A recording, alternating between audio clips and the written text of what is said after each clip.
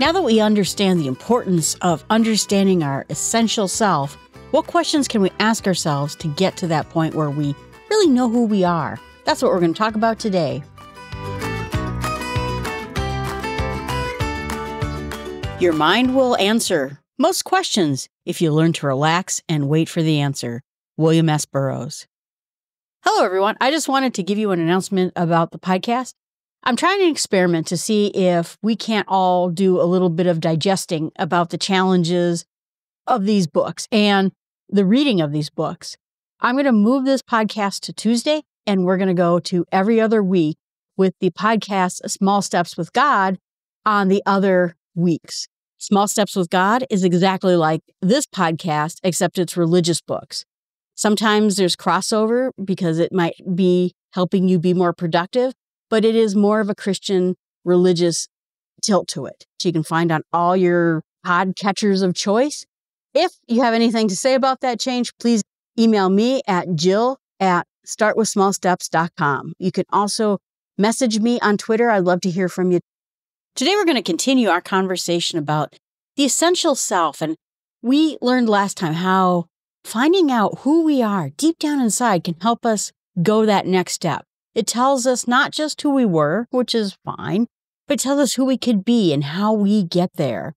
We're going to use the framework of the book, Being Essential, 7 Questions for Living and Leading with Radical Self-Awareness by Dain Dunston. I enjoyed this particular part of the book. I thought there were some good points about how to understand yourself better. There are areas it goes into I was less, interested in, that didn't go in directions that I thought was as strong as the first parts of the book. But the middle part of the book is where we're going to talk about today, and this will end our 2-part series. But the idea is now, what questions can we ask ourselves so that we can get to the core bit of who we are? And I think if you want to fill in this book with the questions, what it goes to, more details about each of these questions, this book will give you a good guideline on how to get there. And so he says that his first question is, where are you? This is what he also calls the question that God asked Adam. Where are you in the Garden of Eden? Do you think God didn't know what Adam was thinking, where he was? Was it a question of position? I'm pretty sure God could find him. But the question is a self-conscious question, a question that takes self-awareness. Before we were asking the question, where were you, as looking at that child. But now we want to know, where are you right now? Where are you in life? How did you get here? How does every sense of your being point to where you are right now? What patterns got you to where you are living right now? It's a very big question, right? And like I said, more details in the book. He goes through everything about it. But he says that every time we're trying to navigate, whether we're in any kind of vehicle at all, the important part is we know where we are and where we want to go. When we know those two things, we have navigation. Without those two things, we are lost. We're not going in any direction. That leads us to not either changing or developing at all, or we go in the wrong direction entirely. And once we understand that direction of where we are now we're in a position where we can move on and go to where we're going to go next. And the second question is, why are you here? This is really important. What is the meaning behind it all? I know the meaning behind my life. Now that I understand the meaning of my life, everything is going much better. I know why I'm here. I know the purpose I am on this planet for. That makes everything else much better. And if you can figure out why you're here, what are the realities behind what you do, why you're doing it, if you don't know those answers, and maybe your where are you is pretty lacking. If I was that person who I was in my 20s, I'm playing video games, I'm trying to pay my bills. That's all I'm trying to do. Those two things. Pay my bills, play video games. I had no direction in life. The why I'm here is very thin. I probably would have thought myself in the wrong direction as soon as I understood that main point. So I think the question is very good. What drives you? But again, if you are very thin on this, then perhaps that's showing you something else too. Who are you being is question number 3, meaning what role are you playing? When you know yourself, you know what role you are in life. And who are you? Are you being the parent? Are you being the person who's irresponsible? Are you being, like I was, just an okay person sitting on the couch trying to entertain myself? And so by finding out who you are, and it may be many things. You could be a project manager. I could be a team lead. I could be a parent. I could be a girlfriend or a wife or a child in high school. I can be all these different things, but identifying what roles you're playing right now, I think that's going to help you a lot. Understand exactly what it is. He says that every time we get into this, we have to know whether right now you're being what he calls your essential self, or are you doing something that's part of your synthetic self? The synthetic self, he goes into with quite a bit of detail, is always going to get it wrong because they're not really you.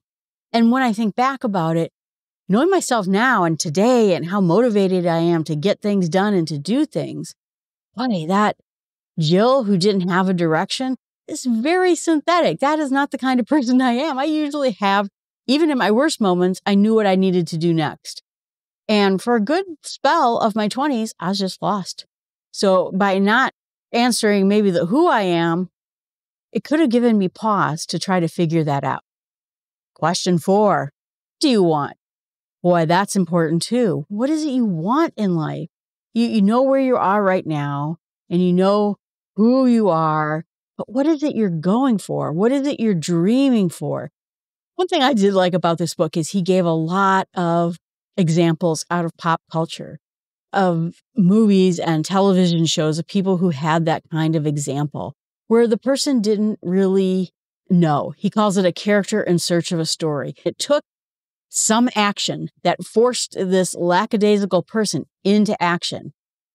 I spoke at a conference last year that was in the place where Groundhog's Day was filmed. And I had an afternoon to walk around and see all the places in the movie Groundhog's Day. I was kind of thrilled about the whole situation, to be honest, because I love that movie. But he's a guy who is a strong personality. He obviously had talent. He was on a major network news as a weather guy. No direction. He was just flying through life, right? And so he comes in and finds he wants this woman to love him. He wants people to like him. He wants to learn things. And throughout that entire reiteration of his day, he finally came into focus. He started not wanting anything. So I think that's a great analogy to this whole part, is what is it you want your story to be? What is it that you want out of life? And maybe you couldn't get it because of certain circumstances, or maybe you couldn't get it because you need a new skill or you need something, or maybe you're just not motivated to do those things and you just need sort of like a kick in the pants to get going and do those things. He said that there's this reaction to your old life. You have to realize that you've done your whole life to yourself. But is it what you wanted? No. If something bad happened, that's not really what you wanted. He says, but we spend most of our lives thinking that's what we want. Quote, if you say, I don't feel that way, that's authentic. That is you understanding that your agency and feelings, but does that make your feeling better? If you want to feel joyful instead of angry, you suddenly realize you have your essential self that can put you in control of that. If you just feel like a leaf on the wind, you're being tossed around by this and that, and you have no agency and you have no direction that you're going and you have no place to go, starting with your essential self will help you understand that. And now we know where we started from, we know where we're going to, and now we have a direction. 5, what wants to happen? Boy, there's a really interesting thing. What wants to happen? It gives this feeling of the world having a motion or a direction, and that we have to go in the direction of what the world wants to happen. Right now, maybe think of it like this. I understood in high school that technology is where this world wants to go. Computers was the next big thing. I could see it. I could see it clearly how this was going to take over everything. And you know what? I got good at computers because to me, that is what the world wanted. Technology. Luckily, it was a great bet. I didn't pick ballet dancing or something. Nothing against ballet dancing, but technology was where it was at. I could see it as being the next big thing. And so I got good at it. That made a huge difference in my life. But understanding which direction, maybe not even the world, but your world What does the world want you to do? What does the world have this direction? Now, I'm a Christian. I believe that God wants things from me, wants things from you, wants things from everybody. And primarily it is taking those gifts that we were given and doing something beneficial with it, doing something amazing with it as compared to just ignoring it. So I do believe in this bigger picture of what the journey is. And so if you can spend some time, I think this is the hardest one, thinking about what it is that should be happening in your life. What is that nucleus of it? I think you're going to be better at getting what you want. These other questions were very simple, but this next one is sort of metaphysical, and it's going to take a while. I wanted to do X, Y, and Z. Maybe I wanted to get married and have children. I did. I did want to get married and have children. I was terrible at dating. I've said that before. I was terrible at hanging out with men. It made me nervous. I felt overweight. I felt insecure. That was not going well for me. I guess I'm at a cross point, right? The cross point is either I got to spend my energies figuring out how to be great meeting men, I relate well to men, but dating men and getting married and having kids. That was one direction. I could focus on that. But because I wasn't doing those things, I had to find other things in my life to spend my energy, my resources, my creativity. I think I would have been extremely happy as a parent, but that wasn't what was going on with me. So I had to realize at some point, I had to figure a way to make my path in life good without having that. 6, what don't you know? Which it's easy for us. We know what we know. I know what I know. And we have this idea of what it is that we're good at. Sometimes he says that we have problems because our synthetic self tries to protect our ego. Let's say that you're in the medical world and you say, oh, I'm not very good at computers. I don't want to do anything with computers. Well, I hate to tell you this because I work in the industry. Computers are taking a grip into your job. It's not going to replace you. We're always going to need people to treat human beings and to be there with people and to help them understand their medications and what's going on and to record data. Always going to be a part of it. But their jobs are going to be filled with technology. So someone might say, well, I don't think computers are important, so therefore I don't have to learn them. It's not the way the world is going. This honest reality of what is it you don't know that's hampering you, that's stopping your life and not letting you move on. That's what we need to understand. What is it that I need to learn next, or at least get comfortable enough with next so it's not keeping me down?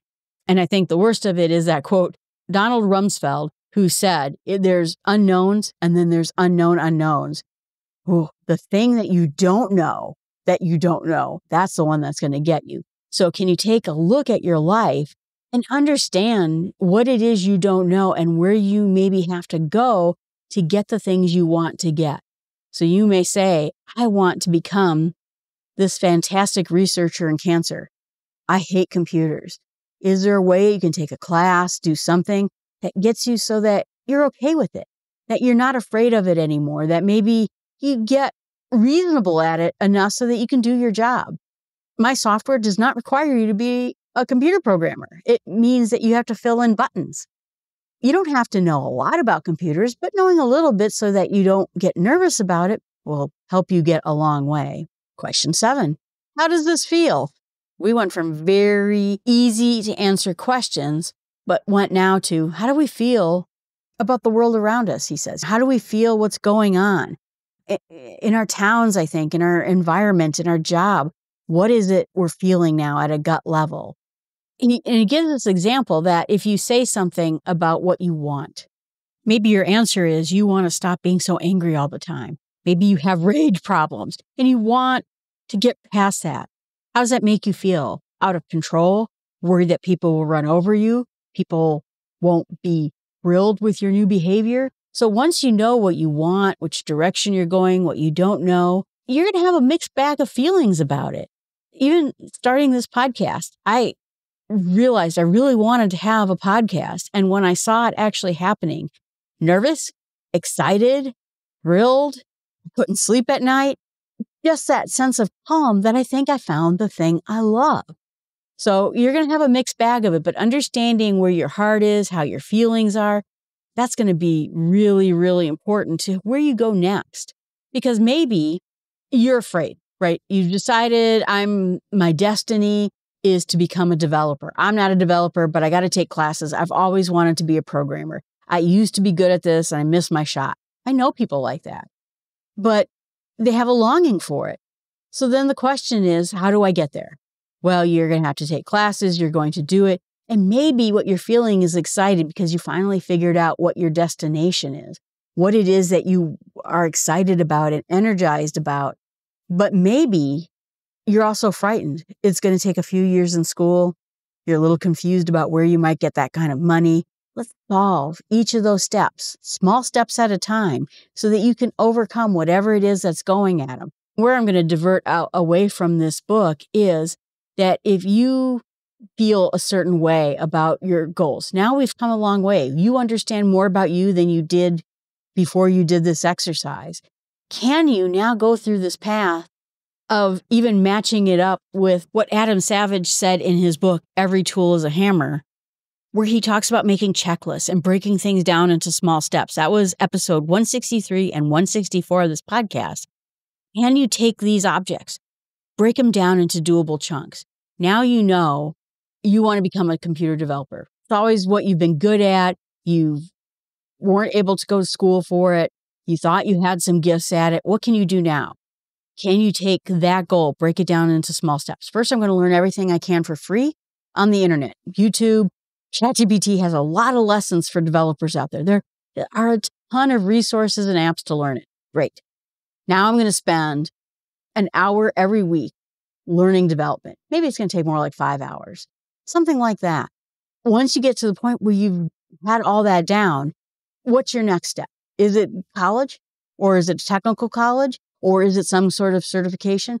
I'm not going to go through the whole thing, but you understand that even if you're mixed feelings right now, you're scared, you don't know what you want, you're a little nervous about the whole situation, knowing your essential self and knowing the direction that you think you should go that fits with your knowledge, your abilities, where you started from, where you're at right now, and where you want to go. And even if, again, those emotions are a mixed bag, come up with small steps in order to get into the direction you want. My challenge to you is to look at something that you've always wanted to do, but let's try something small, not maybe on this global scale. Can you go through these 7 questions and find out where you are with that? For example, maybe you've always wanted to learn how to cook better. Maybe a lifelong goal, but not a life career change or anything like that, lifestyle change. Not big, but a small goal of something. What can you do to go through these 7 questions? And then at the very end, this is the important part, come up with practical steps to get yourself in that direction. Overcome some of those feelings of fear or anxiety you might have about it. All right, everyone, thanks so much. I appreciate you listening to the podcast. Please remember again, I am trying an experiment with these podcasts. I have 2 podcasts that are reading podcasts, which means I practically read a whole book every episode of this podcast. I am going to now move this podcast to Tuesday, and it is going to be every other week. The other podcast, Small Steps with God, is going to be the other 2 weeks as we, every other them. That one is exactly like this podcast, but it's about religious topics. Sometimes they cross over. For example, I did one on how to do social media from Sadie Robertson. And I always try to keep practical advice to daily living from whatever book I'm reading. If you like this podcast, I think you'll like that podcast too. And remember, our path to getting what our essential self wants starts with small steps.